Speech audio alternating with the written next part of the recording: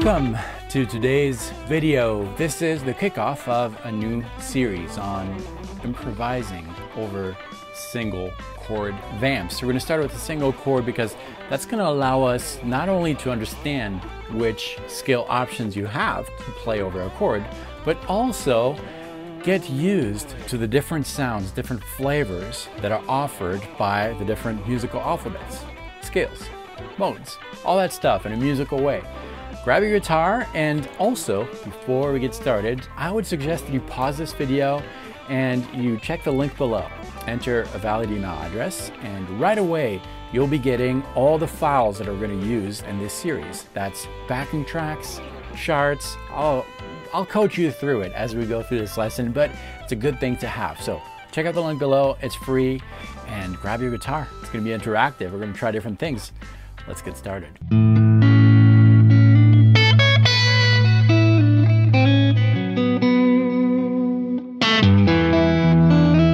Hi, my name is David Wallerman. Welcome to this channel, which is all about helping guitar players around the world find their unique voice, develop that voice on the instrument to tell their own personal musical story.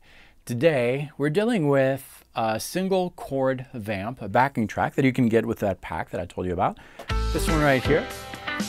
The particular aspect of this track is that it's built over one chord. Which one? Well, an A minor 7 chord. Not only that, but there's a few elements in there that we need to talk about. First, let's talk about harmony just a little bit.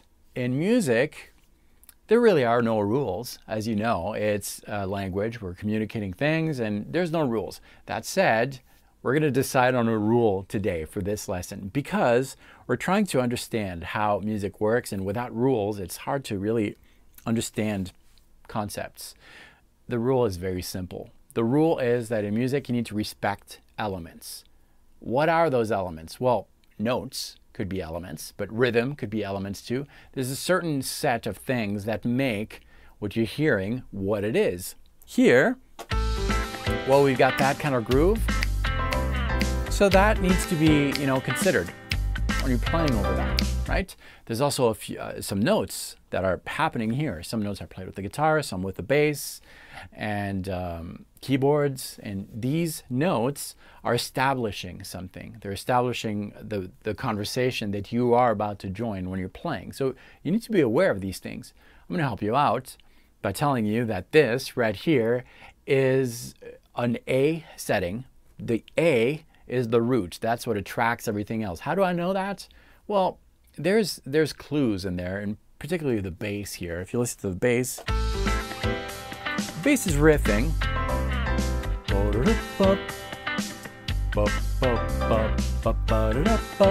You always have that always going back to that If I had to pick one note from the bass, it would be Everything else is built around that. That tells me that we are going to build our vocabulary with the A as the basis, the ground. All the notes that I'm playing are going to be attracted to that note that is played on the bass. You really hear that. Now, if the bass player was nice and wanted to cooperate with this lesson, he'd just be playing that. I can't ask a bass player to just do that. They're going to riff, make it more interesting, but it's based on that A. So A something. A what? Well, here's the cool thing. You don't need to know a bunch of scales, a bunch of vocabulary and all that. You just need good ears. And if we're listening to this, it'll come faster and faster. But if we listen to this and we extract from what we're hearing amongst all the instruments, all the notes that are being played, so you've got to listen long enough to know all these notes, put all these notes in a bucket, reorganize these notes, which have letter names, alphabetically, starting from that root, which is A, you will be given the scale, or at least a piece of the scale. A piece or the full scale, well, that kind of depends on how rich the backing track is. Typically, in Western music, a scale can be made of 7 notes. And again, I know there are exceptions to the rules, but we're just going to consider that. 7 notes. A, B, C, D, E, F, G, A. Back to A. right? So these notes have different personalities, different characteristics. They're going to really make the emotion, the value of these notes is what makes one piece of music different from the other. Another name for the value of these notes is intervals. An interval is the distance between two notes, and if we manipulate the distance between these notes, we'll have different moods. So if A is my starting point, all the notes that I play are attracted to that A. I could build a piece that will sound like this.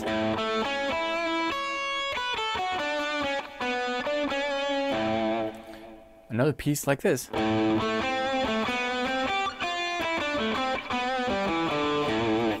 It sounded different, right? The same root, the same attraction, but a different emotion here. Why? Because I manipulated the intervals, the nature of these notes.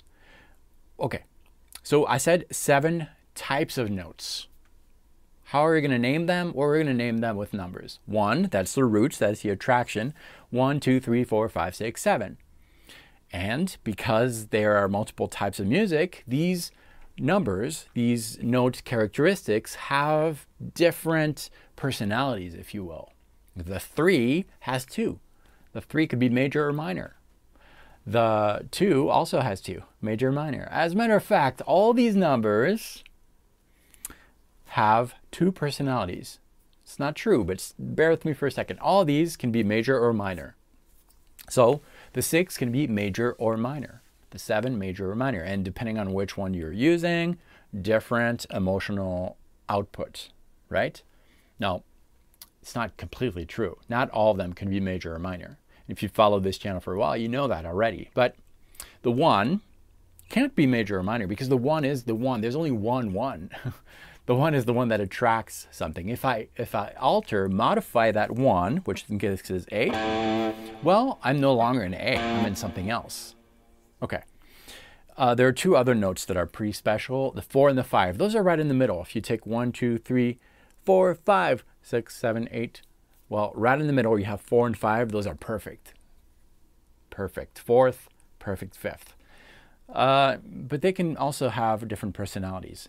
The 4th and the 5th can be augmented, a little bit bigger, powerful, or diminished, a little smaller, a little weaker, tensed. Okay? All right. All that said, you need to match musical elements. You can break the rules, yes, but if you want to be understood by most people, appreciated musically by most people, you need to match musical elements. So what elements do you need to match? Well, that depends on what you're playing over. Now, if you're alone, just you and your guitar, well, that's great. You do whatever you want.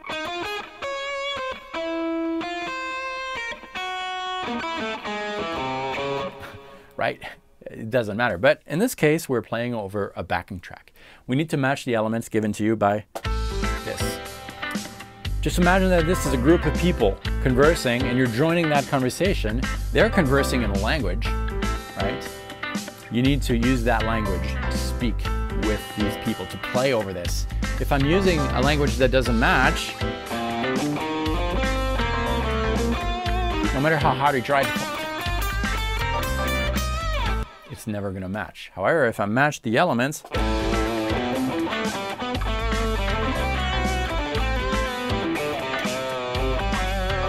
I managed to match one really important thing, and that's the alphabet that is used, the language that is used. Now, there are other things, like I mentioned before, rhythm, phrasing, velocity, how loud a note is, and all those things. But the first thing you need to match is the language, the alphabet that is used, the scale. All right, so this backing track is made of a lot of different notes. Primarily, it's based on a chord, an A minor 7 chord, and that's recurring, right? You're not going all over the place. It's matching one thing. A group of notes that together will make a chord, an A minor 7 chord. But you've got to listen closely because there's a little more to it, and that's where your ear really will help. There's a guitar riff going on here. Try to recognize this, this thing.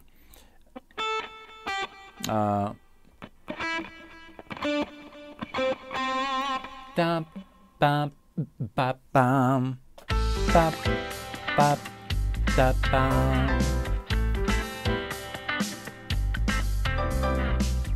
Ba, ba, ba, ba. Those three notes are very important too. All the notes are important. So if you were to really pinpoint all the notes that are going on in this backing track, we would have the following notes. We'd have an A minor 7 chord arpeggio, which is made of a 1, in this case A. So I'm going to use this zone on the fretboard.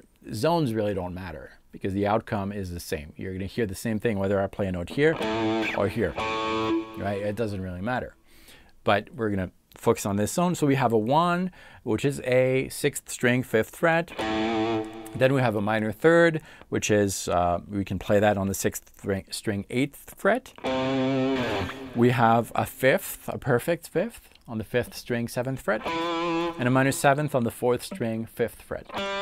These 4 notes make what we call an A minor 7 chord. So if I play these 4 notes,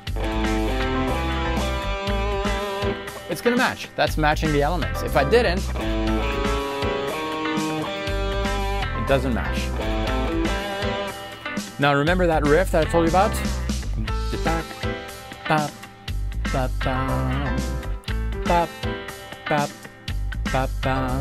What's going on here? Well, we have this, which is a 5th. That happens in the chord. We also have this note.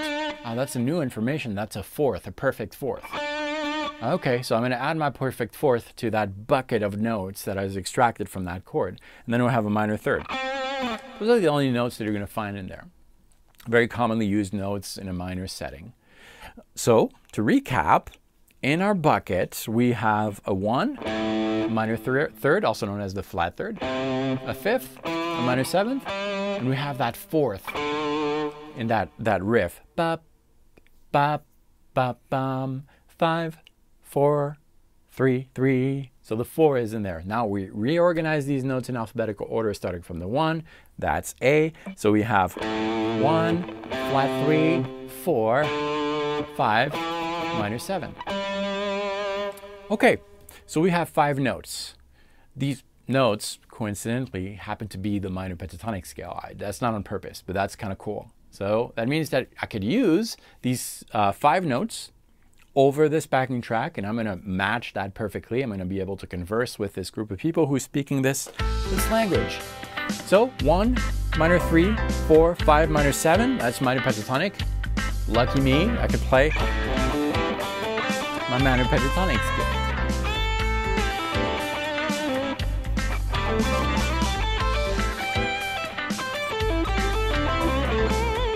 It matches perfectly. 5 notes. Now, I told you in Western music there are 7 notes. So 2 notes are missing. So we have the 1 that's given to me. I've got to respect the 1. The 2 is not given. Great. Well, which one do I use? The major 2 or the minor 2? Whichever one I want. It's not indicated by the track. So that's where me as a lead player, I have options. I have freedom. I can pick minor 2nd or major 2nd. The 3 is given to me. It's a minor 3.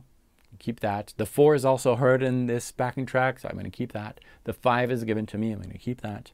The 6 is not, so I could play a major 6 or a minor 6, right? Freedom. The 7th is given to me. We hear a 7th in this track. That's the minor 7. So really, I don't have that many options as a lead player here. If I want to respect the elements here, I've got 2 notes that I can kind of vary. I can alter the 2nd and the 6th. Now, when you improvise, when you're conversing over a backing track with a group of people or whatever, you need to match the elements that are given to you. I'm not going to join a group of guys talking about sports and jump in and talk about cooking, right? I'm going to try to match elements, but within that conversation, I still have freedom. I could talk about my favorite team or whatever it is. Which would not be a good idea because I don't watch sports. I don't know anything about it. I just pretend. But that's beside the point. So here we don't have that much freedom. We can alter the 2 and the 6th. Now, as far as the freedom goes, you don't want to pick a major 2nd on one bar and then on the next go to the minor 2nd. You want to commit. Because if you don't, it's going to sound...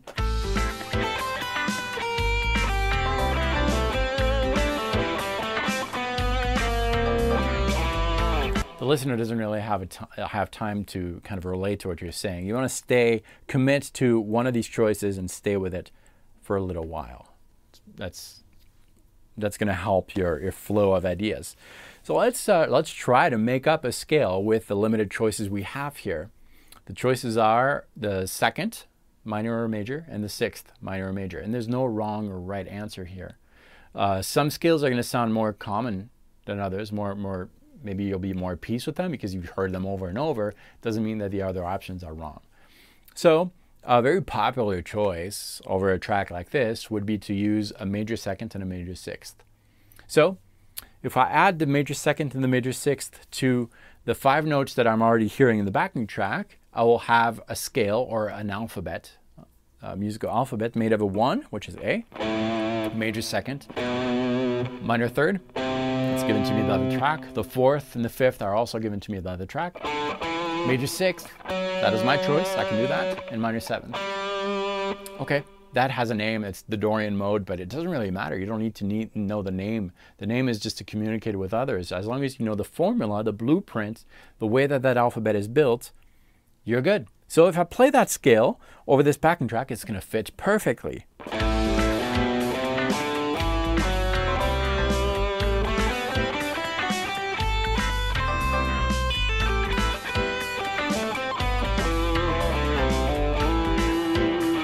Right? So that's my alphabet. Now I just need to speak it, make words using some of these letters, a 7-letter alphabet. 1, 2, 3, 4, 5, 6, 7. I'll make a word by maybe picking the 1st letter, the 3rd, and the 2nd. That's a word. That would work over this backing track.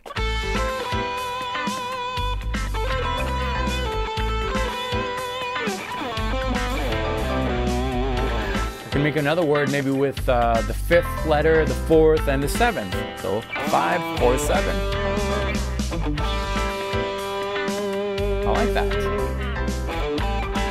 Now what if I combine both words together?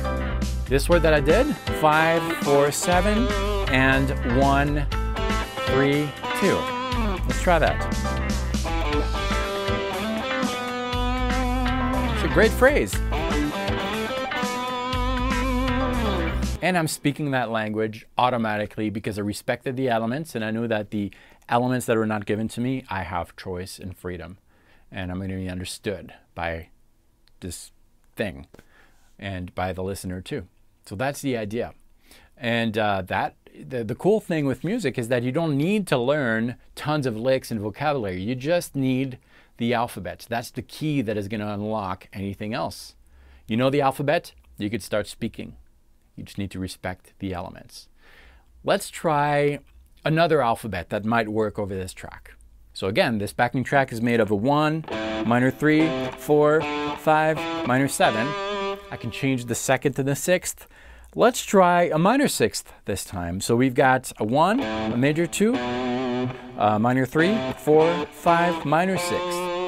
All right, that should work in theory, right? Yes, now you might think that, ooh, it doesn't. You know why? It's because we were conversing in the other alphabet and your ear got used to that. That's why. Start fresh, reset, bzz, boop, bah, reset. And now we can speak that.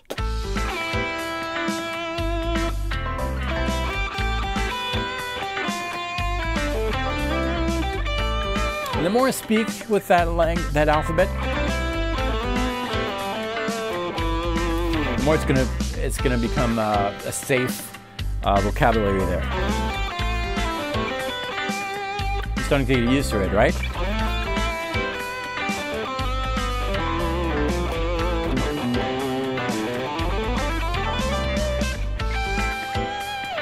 Right? Now you're used to that note that sounded a little awkward. Now if we go back to the major 6, now it sounds weird, right? Because you're used to that language. Once you figured out which alphabet to use, it's just a fun game of communicating. You just have the alphabet, you understand how it's built, how it fits the track, and you make words. And then all the things that you do in normal everyday conversation, you bring them to the instrument, because yes, this is really a language. This is a game of speaking and conversing and hearing what the other one has to say. In this case, that's what he has to say, and you're answering to him.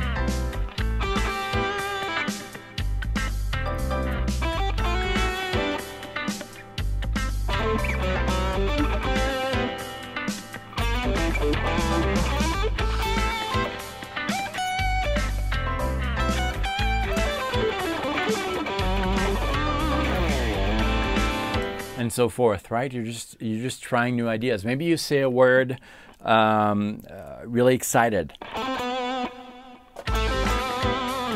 maybe really timid.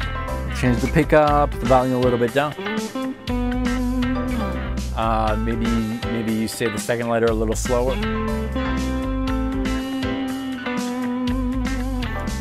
You've got to just listen and respect the elements. Now, we focused on the elements of the alphabet, but remember the clues that you have: rhythm, velocity. You know what? I was looking at the wrong camera. Sorry. So rhythm, velocity, and all those things. You've got to listen and answer. And anyways, make sure that you download the pack that's going to go with this series of lessons. This was about a minor setting, minor 7th setting, and I'll meet you in the next one. We're going to explore new chord, new ideas, and the pack is available below. It's free, completely free. Just enter your best email address so that I can send you that pack with all the backing tracks we're going to use in this series of lessons. The charts. On the charts, you will see some scale suggestions that work over the backing track.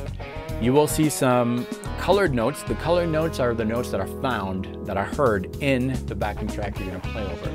The ghost notes, the white notes, are freedom notes. Those are the ones that you chose. Some of these scales have names, some don't. It doesn't matter as long as you respect the elements. Be on lookout for the next video of this series, and this was your first visit. Thank you. You should subscribe every week. 3 videos like this one come out Monday, Wednesday, and Friday, helping guitar players around the world find their voice on the instrument, develop that voice to tell their own personal musical story. You have something awesome to say. There's no point in trying to say what he's saying. Your story is better. It's yours. Anyways, thanks for watching this. Practice well. I'll see you in the next video.